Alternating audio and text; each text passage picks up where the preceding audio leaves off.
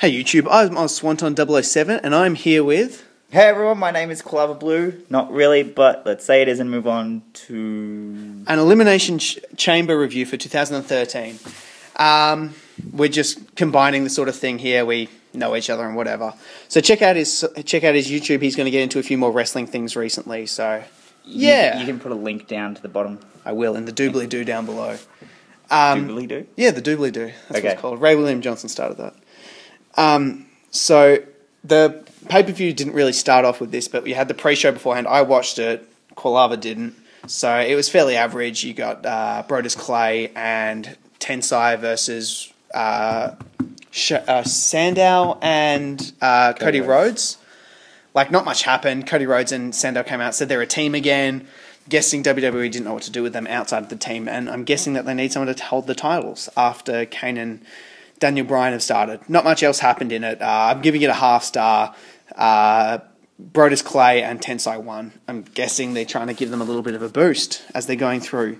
Now, the pay-per-view started with Del Rio versus Big Show. Do you want to start off talking, Quilavablu? Yeah, sure. Do you want me to just say what I gave it first, or...? Anyway, just talk about it and then... Well, Del Rio versus Big Show is one that I was actually interested in because I am one of the only people here that watches SmackDown. I watch SmackDown, it's just not that great. Skip through it. I seem to really like this match because although there was quite a big botch there, but yeah, I still... What was the botch? The botch was with the bucket, the spit bucket, was meant to be enziguri'd right into Big Show's head, but he missed the enziguri the first time.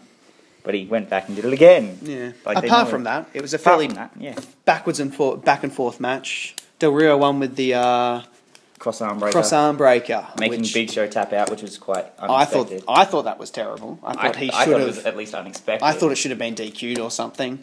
It was Big Show going under, getting job 2 or whatever.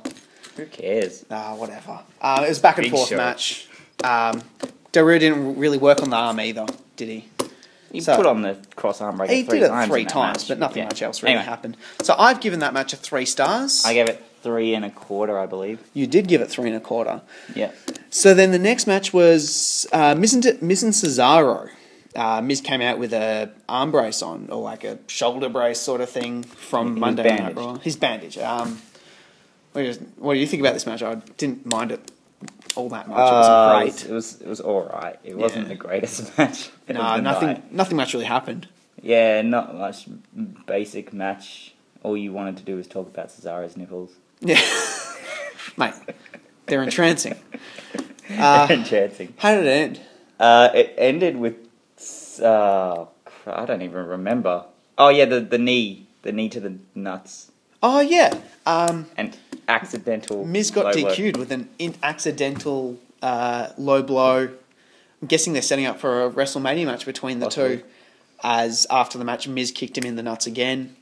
Very hard. Not so PG. Not as PG anymore. But I think that match was. Quilavablu's got 2.5 here. I think I'll stick with 2.5. I say that I have 2.5. Yeah, I think it's a bit. Yeah. All right, next match, Elimination Chamber match. Good that you understand what the EC there meant. Oh, thanks, mate.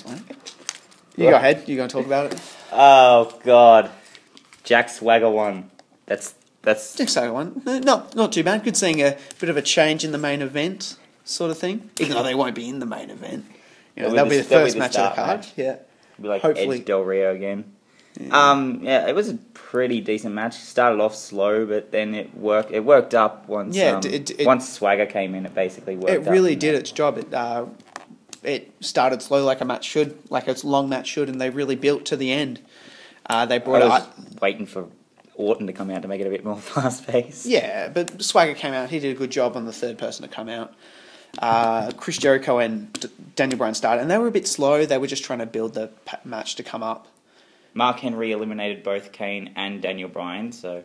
Yeah, that's something interesting, but that was after Kane and Daniel Bryan had their little spot to do their match to do their breakup, whatever. Daniel Bryan's definitely the heel, though. Yeah. Oh, Randy Orton went straight through the chamber. Yeah, Very hard. Mark Henry put Orton through the chamber as a little spot as well. So the eliminations were Daniel Bryan eliminated by Mark Henry, World's Strongest Slam. Then Mark Henry again eliminating Kane after they did their spot that we mentioned. Yeah. Then Mark Henry was eliminated Mark Henry was eliminated when next. he cops some moves from... He cops a big boot from Swagger, then code breaker from Jericho, and then an RKO out of nowhere. And then Swagger pinned him. And then Swagger pinned him? Yeah, Swagger came over and pinned him. And then you just had a bit of back and forth stuff between the others. Between Swagger and Jericho. Randy Orton. Yeah. And who got eliminated next? Jericho got eliminated by an RKO. They had a pretty good back and forth between Jericho and Randy Orton for a bit. And then he gets RKO'd by Randy Orton, gets eliminated. And then Schoolboy pinned by Jack Swagger, which was the worst way for me to see that end. I felt it was good. I felt it... shows that Swagger can't quite get a clean win on any of these main event talents. Still keeps them, their like prestige up there. Yeah, I gave it a 4.25. I agree with Quilavablu, thinking it's 4.25 stars. It's the highest rated match for me for the best match of the night. Then we've got Shield versus Cena, Sheamus, and Ryback. You talk about this one. I don't give a shit about this one. Of course not, because I'm the John Cena fan here. So the Shield versus Cena, Sheamus, and Ryback, superhero team, Team WWE, whatever you want to call it. Simple 6-man tag match, basically. Swanton here believes it would have been better in a chamber. But much better in chamber. I agree with him on that, but I reckon just any kind of elimination thing would have made it better. Basically, it was a match with John Cena. Same match every time. He gets beaten down a lot by the opposing team. Then he comes back as Super Cena, but the Shield did end up winning. Yeah, even though I don't really care about it, it wasn't a bad match either. They had some good spots, match. Like Roman Reigns spearing, was it Sheamus through the you missed that. Yeah, through the we better hurry up. Through the thing, Shield, the barricade. Yeah, Shield had some good back and forth action as well. Let's just get onto that one then. Did some tags, some good tags. They work well as a good team. three-way tags. Overall, I think we're both giving it 3.7 3.75. Yeah.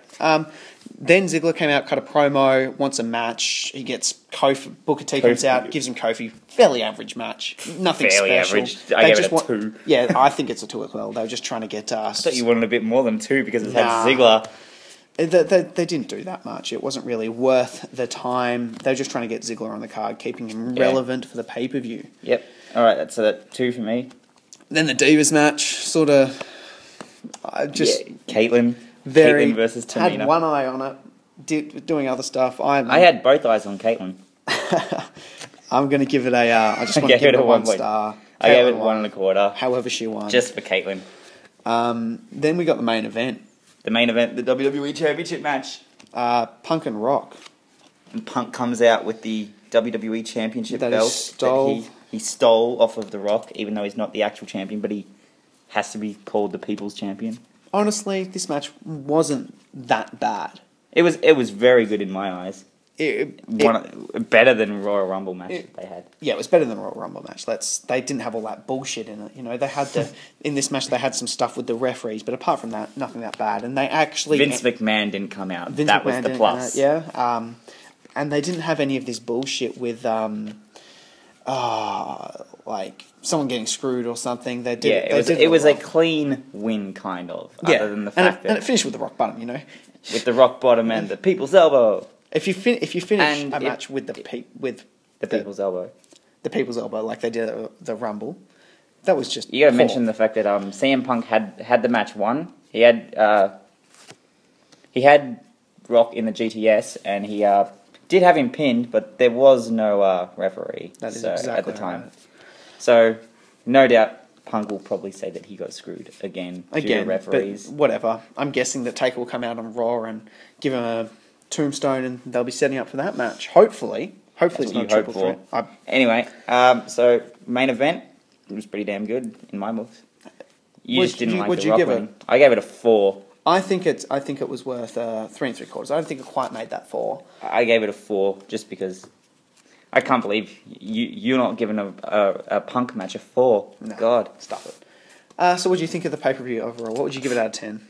Out of 10, I don't know. Put me on the spot here. I'd say 7.5. It depends. It's more two of the matches in this pay-per-view were good, or 2 or 3 of the matches were good. I'd say but 7.5 the whole pay-per-view as well. Maybe 7.25. I'll decide later. You guys can see the reviews in the review in the doobly-doo down below. Guys, comment, like, and subscribe. I'm on Swanton 007. I'm Quilavablu. And thanks for watching, guys.